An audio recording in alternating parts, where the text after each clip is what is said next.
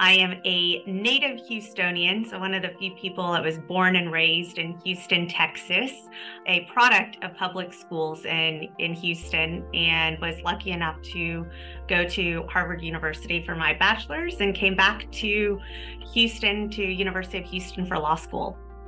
I was really the only Hispanic, one to two Hispanics in the class, and the rest were Caucasian. And so I think that I was able to bring maybe a different energy or perspective. It definitely looked different.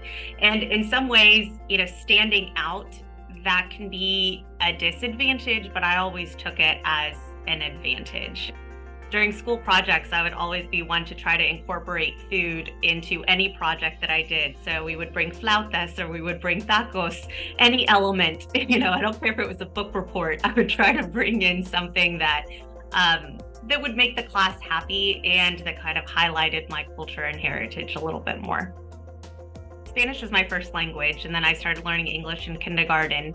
And pretty much once I turned, 10 and I was, fourth, fifth grade, my mom would speak to me in Spanish and I would answer in English. I was embarrassed to speak Spanish in front of my white friends. I was embarrassed when other Hispanic kids that weren't part of the advanced class would talk to me in Spanish in front of my friends. And this is a natural part of growing up. And I think that the most that we can really do with kids is let them know, hey, I've been there. I know what that's like. And I know that you feel this way, but I want to let you know that now I regret those things. And I'm so appreciative that I get to speak two languages. I'm appreciative for the culture and for the things that my parents tried to teach me. My mom was born in Mexico. She is from Zaragoza, Coahuila, and Coahuila is the most northern state of Mexico. And she actually came to the United States as a migrant farm worker. And so, working in the fields, it was not a very easy life. We've heard a lot about that, especially coming from Mexico, where she felt like they were pillars in the community. Her father was a sheriff, and then coming to the United States as a migrant farm worker and starting all the way at the bottom. But she worked very hard and actually became the head of a migrant farm workers council.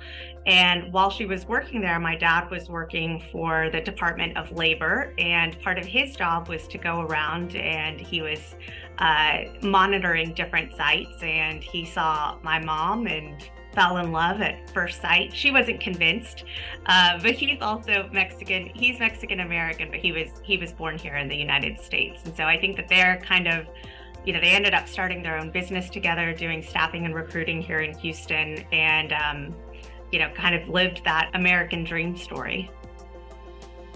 I think I was very lucky with my parents, who were very involved in my education and with the resources that I had growing up. And I know that there were not people that are that lucky. So through the Hispanic Bar Association, we aim to promote Hispanic lawyers. And one of our missions too is giving out scholarships to law students and to high school students. So we give out about $50,000 in scholarships every year.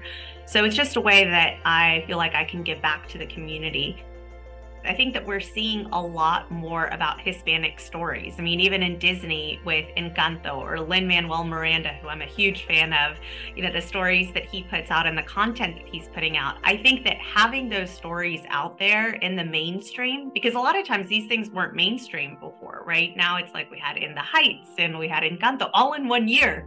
And before that, it was like the last big movie was Selena, that was a blockbuster movie. So these things are changing in the media. And I think that that's sometimes the things that kids look to, or that even adults look to, that kind of shape our stereotypes. So I think that slowly we're coming to recognize that Hispanics are part of this community. They're part of America.